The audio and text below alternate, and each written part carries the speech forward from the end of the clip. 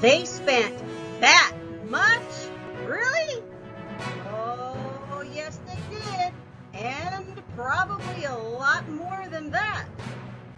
Greetings, everyone. This is the Gardening Snail of Livingston, California.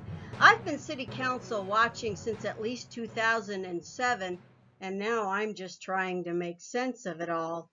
In this video, we're going to update some of the latest COVID-19 stats in Merced County, and then talk a little bit about how much Livingston spent on a general plan update that ended up being tossed out by a court, because we're getting ready to do the whole process all over again.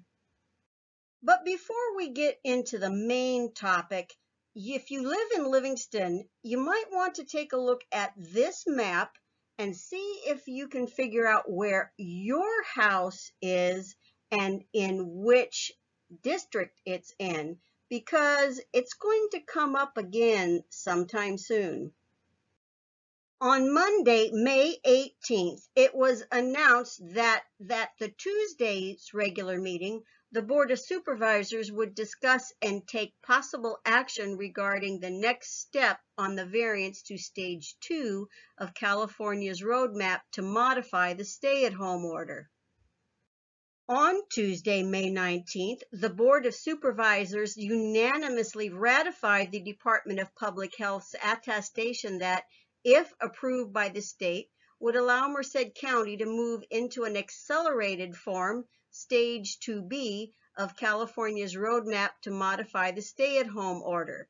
If the state accepted the attestation from the public health order and authorized Merced County to move into Stage 2B, it would allow for the opening of dine-in restaurants, malls and swap meets, and destination retail in a tiered fashion with appropriate social distancing and preventative measures. And there was also the Board of Supervisors unanimously proclaimed a local economic emergency due to COVID-19. On Tuesday evening, the Merced County Department of Public Health received approval from the state to move into an accelerated form, Stage 2B, of California's roadmap to modify the stay-at-home order. Here we have a graphic which shows which businesses can open and which cannot yet open at this time. Tuesday, May 19th, was also the day that a COVID-19 update was presented to the Board of Supervisors. This chart updates positive case numbers for COVID-19 by county for Merced, Los Banos, Delhi, Atwater, Winton, Livingston, Gustine, and Hillmar as of May the 22nd. In this case curve chart, total cases are shown in red, total active are indicated by green, and total recovered are in gray. As of Friday, May 22nd, 5,293 tests have been performed in Merced County, with 4,970 negative and 72 still pending. My graph here tries to show the relationship between the active cases and total cases, with active cases in red and the resolved cases are in yellow. I updated my graph to include hospitalization numbers. About 15% of total cases were hospitalized. 39% of cases are active. The death rate was 2.39%, and almost 94% of people tested for COVID-19 turned out to be negative. I've added an additional chart to calculate the percentage of positive cases by age group, as well as how many were hospitalized or recovered at home, with the assumption that the people who passed away did so while in the hospital. Moving on to Tuesday's special city council meeting.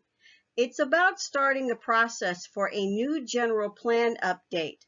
I do want to point out that the last time around, we spent nearly $1.7 million on an update process that was derailed around 2009. Now, I'm not going to get into the whole saga of the illegal 42-inch sewer pipe and the grand jury investigations and how they all figured into this whole fiasco. That's a long tale for another time, but I will include a few links in the description below this video just in case you'd like a little more history. This is a meeting of both the Planning Commission and City Council. Seating will be limited and you will need to wear a face covering. The whole thing is a workshop to kick off a new general plan update. A general plan is like a city's constitution for property use. It will detail how big the city will get, how much it will push out beyond its current borders. The last time we went through this process, the Planning Commission actually voted against adopting the update, but it was overruled by the Council. The 2025 General Plan update figured that Livingston would grow to over 100,000 in population, and from 2006 through 2009, nearly $1.5 million was spent, nearly $1.7 million on the process if you add everything up through 2013. My only hope is that we don't have a repeat of the last fiasco. But what do you think? Let me know in the comments. If you're subscribed to the channel already, you might want to check and make sure you're still subscribed so you're notified whenever a new video goes live. And subscribe if you're new.